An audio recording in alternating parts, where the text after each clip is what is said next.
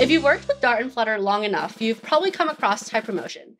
It's a Dart language feature that, in certain circumstances, allows you to treat variables as if they had a more specific type than their original declaration.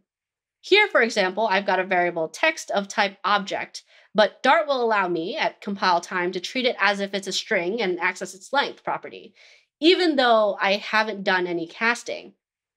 If you're like me, you may have seen type promotion and started using it to simplify your code, until one day you ran into a situation like this.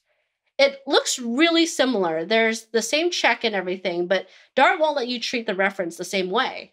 Error. Maybe string refers to a property, so it couldn't be promoted. So what's going on here? Let's take a second and talk about how type promotion works. Type promotion comes into play in two ways: promoting from a general type to a more specific subtype, and promoting from a nullable type to the non-nullable underlying type.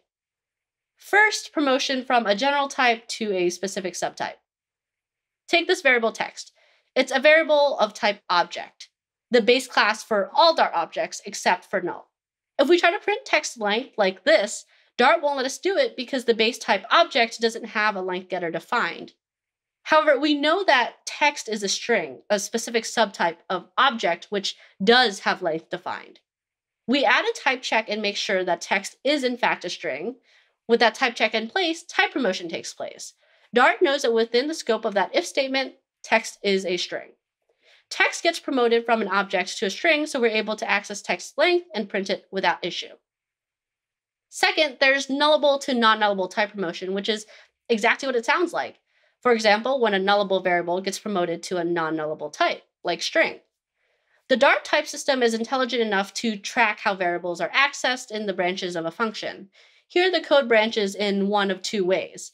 The variable maybe string is a string, or it's null. There's also a type check to see if maybe string is of type string. If the type check returns true, then maybe string gets promoted to a non-nullable string in that branch, and we can print its length. If it's not a string, we print out a statement that screams, "It was null! Objection, Your Honor!" But how do we know that type promotion took place? Well, nullable types are a union type of null and its underlying type, which in this case is string. This means that for nullable types, you can only access methods and properties that are defined by both string and null, until type promotion takes place. Even though length is defined for string, it's not defined for null, meaning that length would not have been a valid method if it were still a nullable string.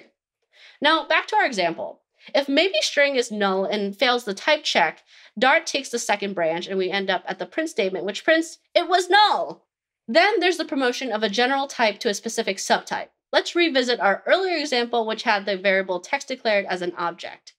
Stepping through the code, Dart can tell that the code branches again in one of two ways. First branch, the variable text is in fact a string, in which case, print the string's length. Or the second branch, text is not a string, in which case, print some output saying that it's not a string. Dart knows that once you're within the first branch, the text variable is a string. Why? Because we had the type check which passed, and so the object got promoted to a string within the body of the if statement. Within that branch, we can keep accessing text as a string thanks to type promotion. On the flip side, if we land on the second branch, Dart knows that the example variable is not a string because it failed the type check, and so it's not promoted. Well then, why didn't it work in our unreliable provider example? Let's take a look at it again. We've swapped out the text variable for the maybe string property, but nothing else has really changed.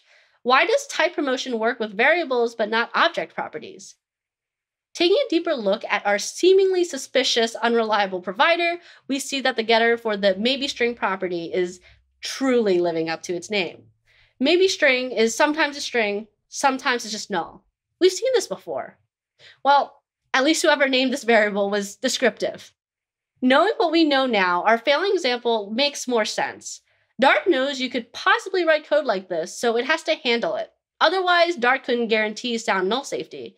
As a result, type promotion doesn't work for object properties because an object property has the potential to return a different type on a second call. So even though the first call to get maybe string could have returned a string, a second call could have potentially returned a different type, null. You may be wondering, well, what if I've made sure that my object property returns a value that isn't null, but it still doesn't work? Dart doesn't have sealed classes. That means every class can be extended or even implemented. For example, implied setters and getters can be overridden, and the extended class may choose to return null for that same object property, like so. So how do you get around this problem with type promotion and object properties? Hint. Only local variables can be promoted, so assign the object property value to a local variable. Then reference the variable instead of the property. Voila! The type check is successful and maybe string local gets promoted to a string. One thing that can be easy to forget when you're using a local variable for type promotion, if you want to write a value back to the object's property, make sure you update the property itself and not just the local variable. To see an example of type promotion in action, check out the included Dart pad in the link below. Hopefully this helps to save you some time while coding and lets you take full advantage of everything Dart and type promotion has to offer. For more info on Dart and Flutter, head to dart.dev and flutter.dev.